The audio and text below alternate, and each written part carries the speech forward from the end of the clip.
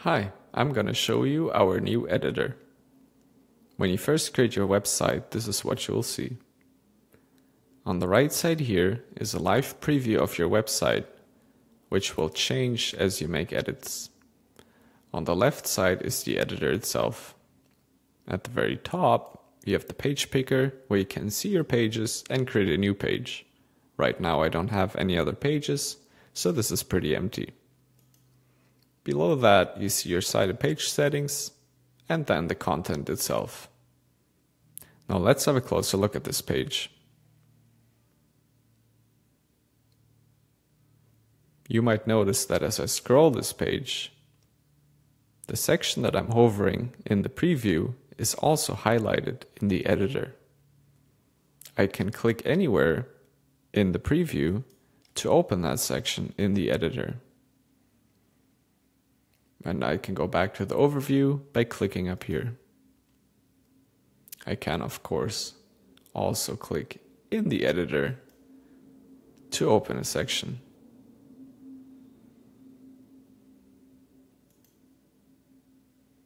To find the section I'm looking at in the editor, in the preview, I can click on this little icon, and the preview will scroll to the section I've clicked on.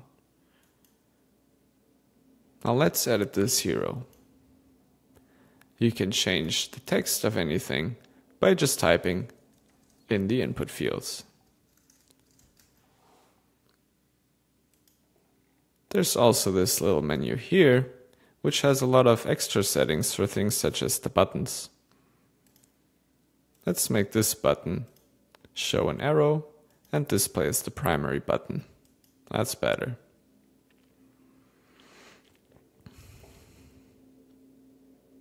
Now let's add another section to our page.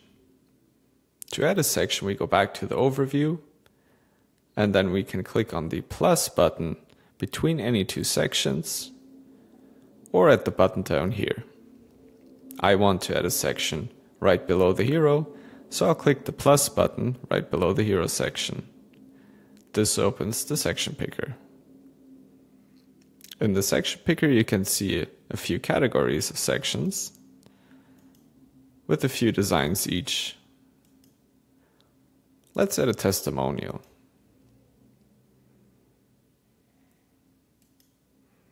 You can change this content just like other content. I'm gonna update the logo.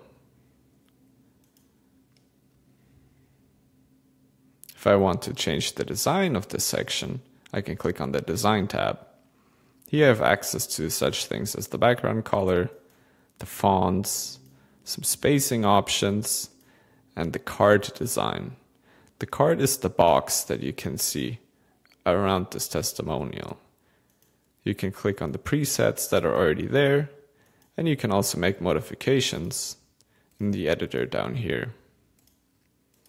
If you don't like your changes, you can clear them here, and it'll go back to the default. You can also change the design here without having to re-enter your content. As you can see, the logo I've changed is still the same across all of these designs.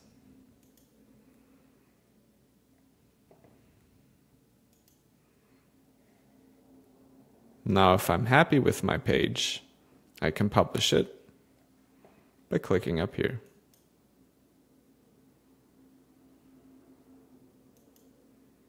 And there we go. That's our new website.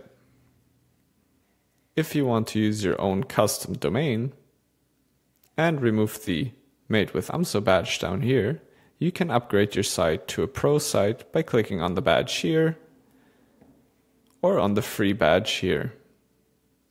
If you have any feedback for us, you can click here and give us your feedback. We really appreciate it, and we do see all of your feedback. Thank you for watching.